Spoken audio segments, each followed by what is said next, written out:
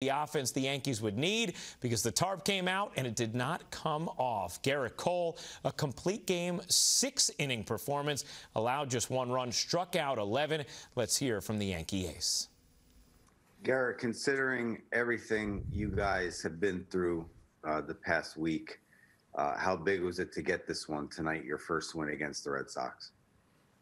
Yeah, I thought it was a good response from yesterday, and I thought Nate was on his game early. Really, I thought he pitched well the whole night, but we were able to kind of scratch and claw as the night went on to be able to even it up and eventually take the lead. So it was a good battle. Seemed like you and Gary were in lockstep from the get-go. How would you assess your night with him behind the plate? I thought we worked well.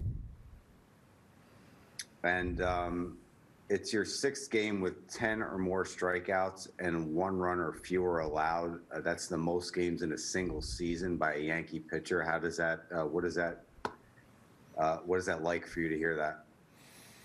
Yeah, it's pretty neat. So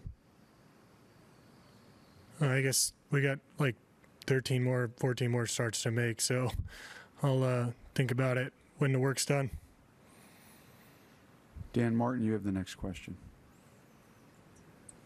Before the game, we talked to Jameson, and he talked about, your guys' struggles against the Red Sox so far this year, and that you guys were obviously aware of not having beaten them. So just not just in the standings, but just to have, kind of get yourselves on the right track against the first place team. How important was that for you guys tonight? Yeah, I thought it was a big win. I thought, out of the, what is it, 7 losses up to this point? There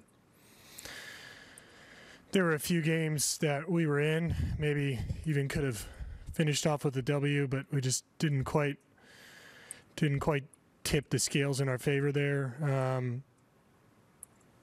And honestly, tonight I think I caught a couple breaks.